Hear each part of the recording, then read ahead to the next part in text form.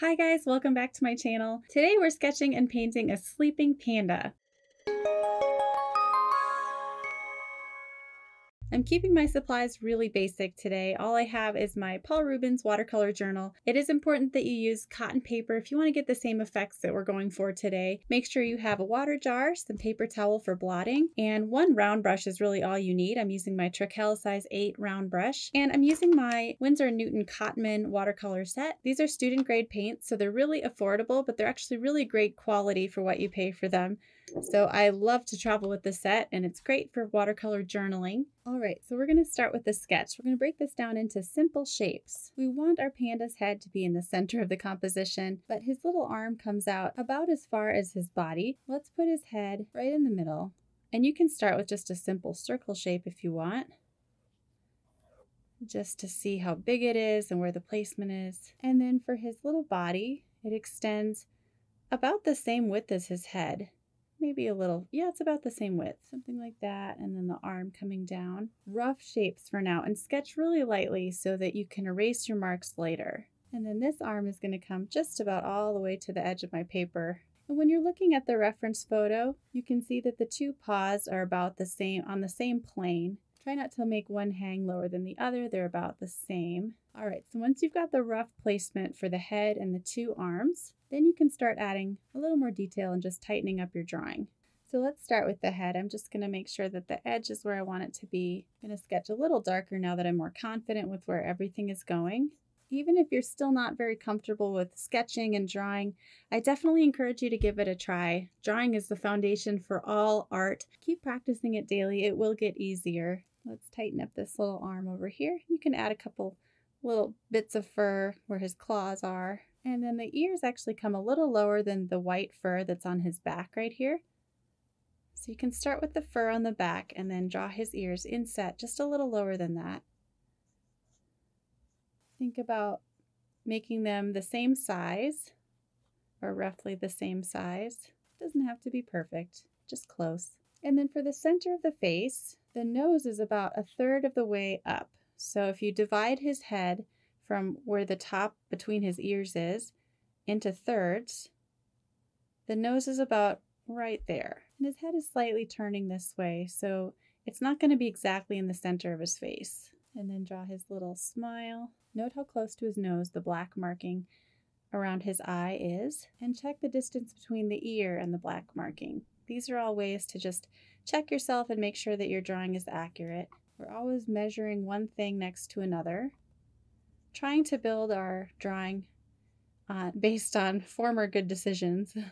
And sometimes you have to erase and start over, but that's okay. So there's his little face. And then his arm just comes right close to his ear, right about there. You can draw a little fur texture along the edge if you wish, but most of that we will end up doing with paint. And then I'm realizing that the lower part of his arm actually comes right next to the black spot on his eye. So I actually sketched that a little too low. I'm going to make that adjustment, pull that up higher, and I'll have to adjust his leg as well. And we'll erase our wrong marking. So you can see, even with lots of practice, you may end up still needing to use your eraser sometimes. That's totally okay. So let's finish up this little foot over here. And then we can dive into the fun part, into the painting. So again, if you had any lines that were just off, you can go ahead and erase those. You can draw the separation between his toes. A couple little claws. And then we'll have the white fur of his body back here, draped over this rock. Okay, so I think that's pretty much it for our sketch. We're ready to start painting. All right, start with clean water and swirl your brush in the water and then remove any excess on the side of your jar. We're actually going to paint the background first, and this will help set the tone for the rest of the painting. Okay, so we're going to do wet and wet for the background, and if you applied tape to your journal like I did, you should have nice preserved borders. So you can use your water and paint right up to that tape. Where you'll want to be careful is just around the white fur of the panda. So use the tip of your brush to draw with the water, just avoiding the inside of our pencil lines. We're painting all around that, just the background here. This is where having cotton watercolor paper is going to be so important. If you want your paint to disperse smoothly and evenly, and for your paper to hold up with all of these layers of paint, cotton watercolor paper just works the best. But if not, that's okay. Make it work. All right, so you should have a nice glossy, wet surface. Let's grab some green. I'm going to take this kind of a sap green color right here, swirl it around in my palette with some water so I can just see how thick the paint is, how pigmented, and we're just going to blot that in the background, painting it right up to the panda.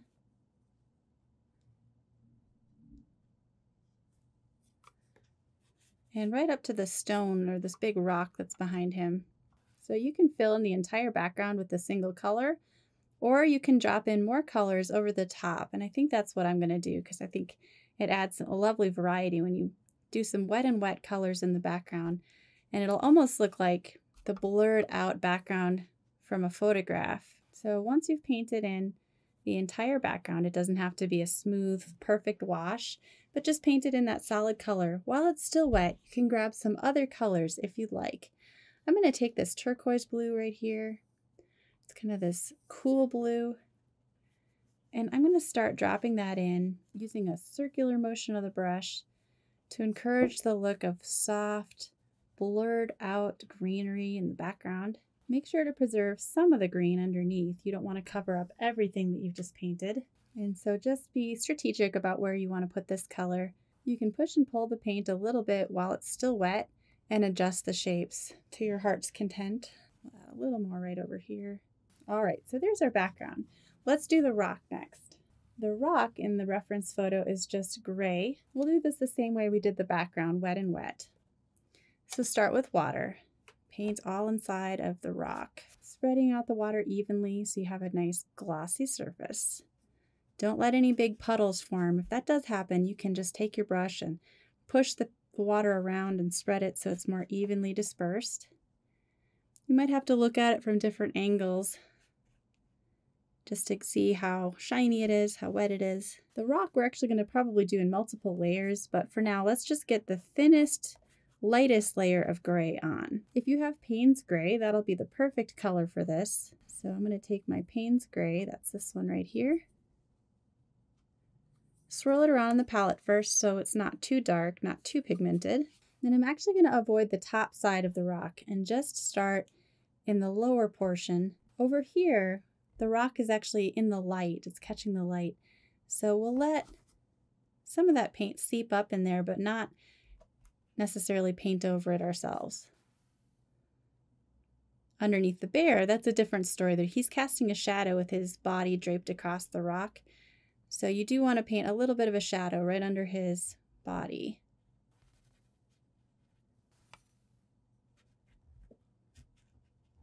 Now leave some of the rock white. You want it to look kind of textured and interesting.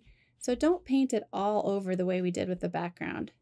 Leave a little bit of the white of the paper showing through. But because we pre-wet the paper, it should be nice and soft. Notice how I'm leaving this portion of the rock untouched by paint. And again, that's because we want it to look like it's catching the sunlight on it. And then this part of the rock already dried out. Wow, my paper dried so fast.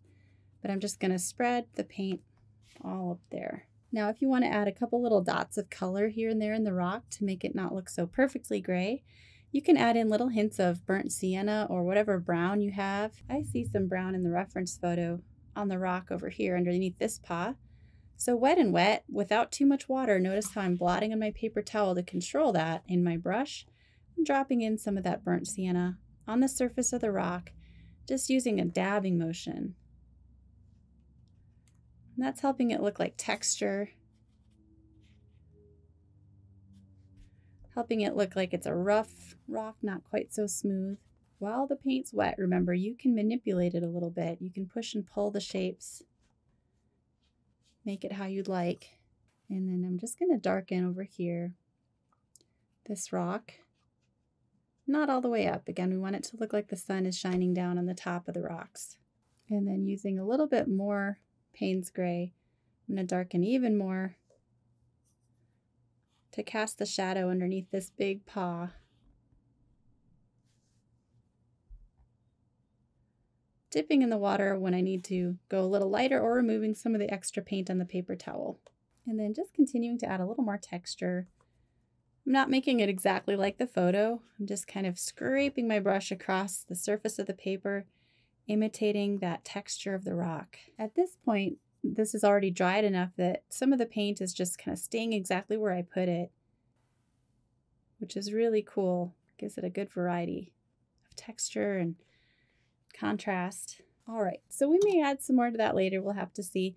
For now, let's dive into the bear. We're going to start with the white fur in the bear. We'll start with a little area on his body that's kind of receding back here. And once again, I'm going to wet the surface of the paper. Wet and wet is my favorite technique because it creates effortless soft edges for me.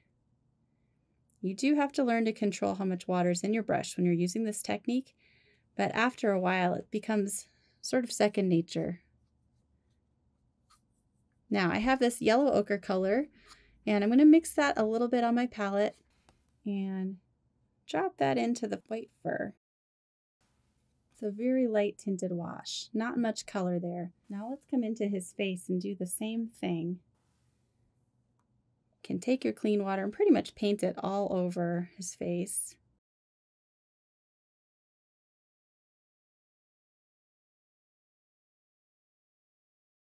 Again, letting the water soak up into the paper, and then take your yellow ochre, mix it with a little bit of the Payne's gray that's on your palette, and start to paint on the bottom side of his face where it's turning down into the shadow, this tan color, using a blotting motion of the brush. Mix up a little more if it's not quite dark enough. This area of the fur is definitely a little darker than it was over here.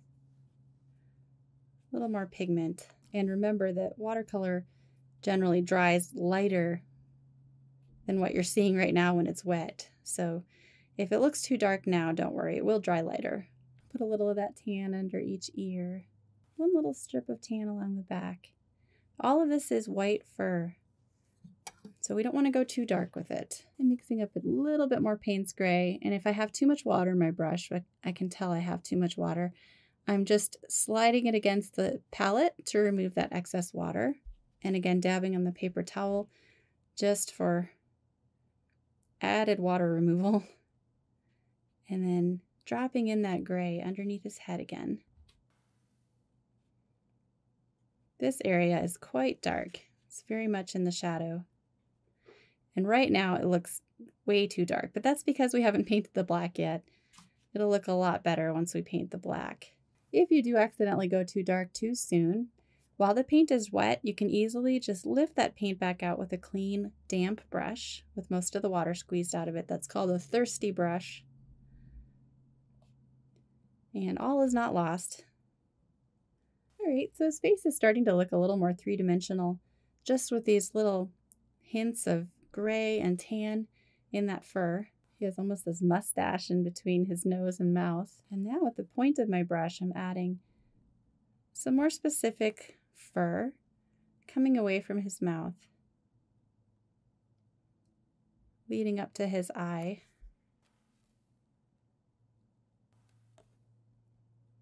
And at this point, the paper is beginning to dry, so it's really important that you don't have any extra water in your brush, but you can do some wet on damp details like this, where you're painting fur texture over the top of your wet paper, and it's going to begin to stay put more than it was at first when it was so wet. And you can use that to continue to soften those brush strokes, but not quite so extremely like in the background. So there's different levels of drying in your paper that you can just take advantage of. All right, I think we'll leave that alone for now. Let's come back to this side of his body. And instead of using the black in my palette, I'm going to mix up my own black. I'm going to use my blue. This is ultramarine blue. You can create a black using any of your dark primaries. So if you have a dark blue and a dark brown or a dark red, I'm mixing in ultramarine now and burnt sienna, you can create a really convincing black just by using two dark transparent colors. And what I love about mixing my own black is that I do end up with a transparent black that layers better than just the solid black, because most blacks in watercolor are made from coal, and so they're totally opaque. All right, so it may take quite a bit of pigment to mix up a dark enough black that you're happy with, but once you've mixed it, you can use that to paint the dark patches of fur on your panda. Now notice how I'm letting my brush miss some of that little white of the paper, suggesting white fur overlapping the black. And that's how you're going to get him to look fuzzy. You can do the same thing on the edge of his arm here. Use the tip of your brush and paint little bits of fur along that edge. And then you can go and fill it all in with a broader sweeping motion using the belly side of your brush.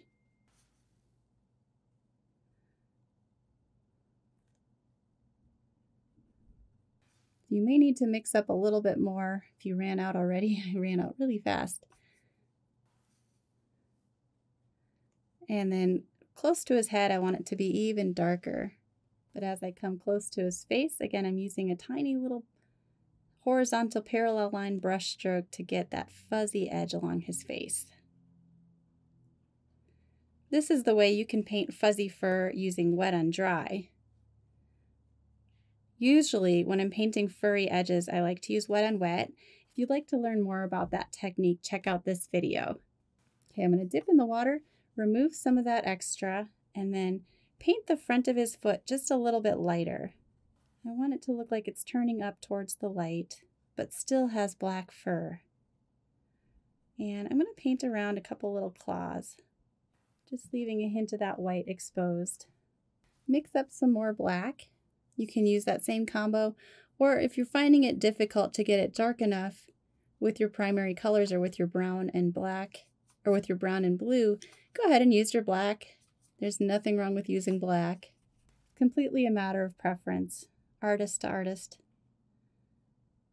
And with my darker color, going in and boosting that shadow in his arm and moving my brush in the direction I see his fur moving.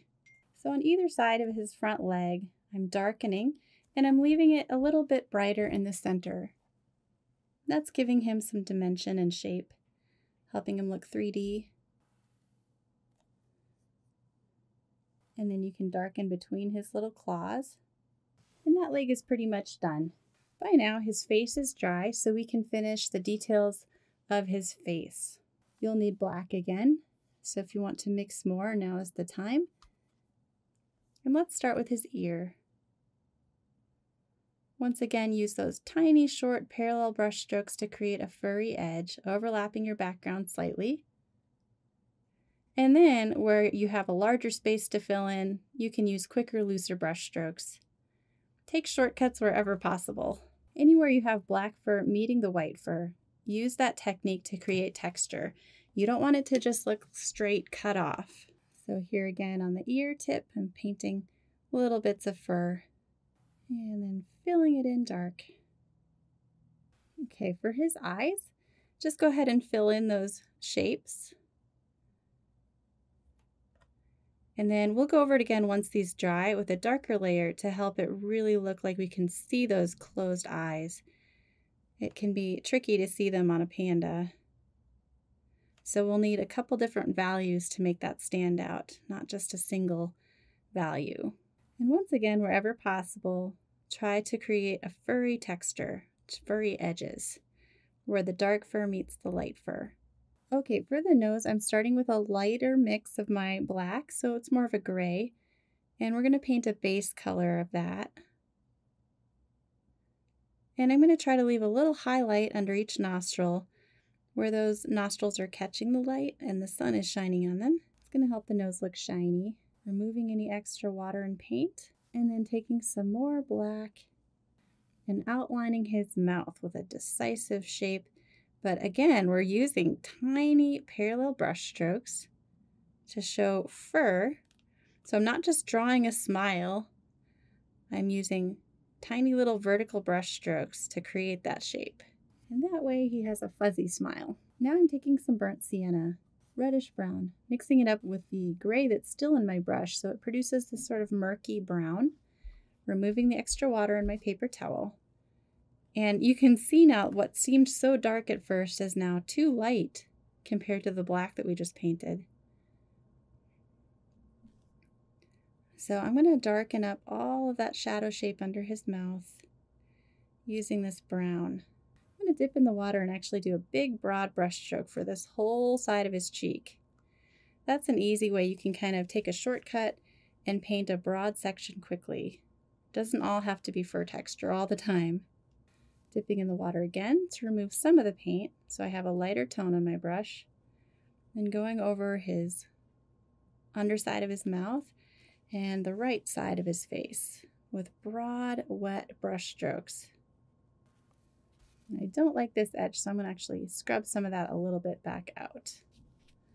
And that's better. I'm going to use a light gray across the top of his back, where we get a sense of the curving of his body. These are really light tinted washes on my brush right now, just barely visible. All right, so I think we're going to let that dry just a little bit more, and while we let that dry, we can paint his other arm. Mix up some more black. Pretty 50-50 mixture of the two colors, I find, produces the best tone. And then you can again start with the edge of his arm with that fur texture, feathering your brush up and away in the direction that fur is sticking up from his arm, making it super soft and fuzzy. And then use the belly side of the brush to connect that all into the broader shape of his arm.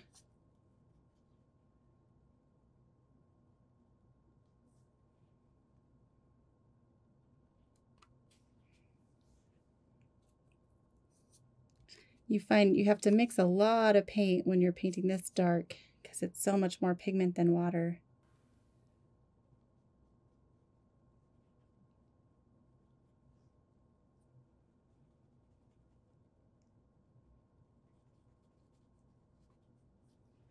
All right, so fill in his whole arm, mixing up some more. And then on the toes again, just like we did over here, remove some of the paint in your jar and remove the excess water so you have a lighter value on your brush. And then color in the toes a little lighter. Okay, we're going to let that dry before we paint any more fur detail.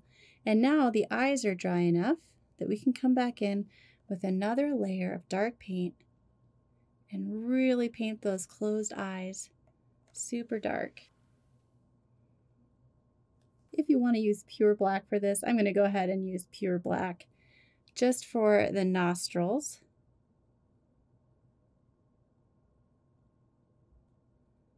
And those eyes. I think that looks really good. The darker the better for those little details since it is the focal point. You can darken up the shadow underneath his chin one more time. And if it's not flowing for you, just dip in the water to loosen up your paint. And then the final detail is to add those little toes on his right paw. So again, I'm taking black, painting little separations between his toes, and then a bit of hair coming out, just like you see in the reference photo. And then you can also paint another layer of fur over the top of his leg, moving in the direction that that fur is growing. It's kind of going sideways to the right, just swooping sideways. Now's your chance to double check your painting and see if there's anything you missed. You can erase any pencil marks once it's totally dry. I'm actually going to take a little of that green that we mixed up in the background and paint it over the top of our rock with a very wet, light tinted wash, giving some color harmony to the overall composition by bringing that green more into the foreground too. And adding a little bit of gray right above his nose. There's our finished panda. I think he turned out so cute. If you guys decide to try this, I'd love for you to tag me on Instagram at @eOlsonArt and I'll check it out. I love to repost your artwork in my stories. Check out these other videos about painting animals in watercolor and I'll see you there.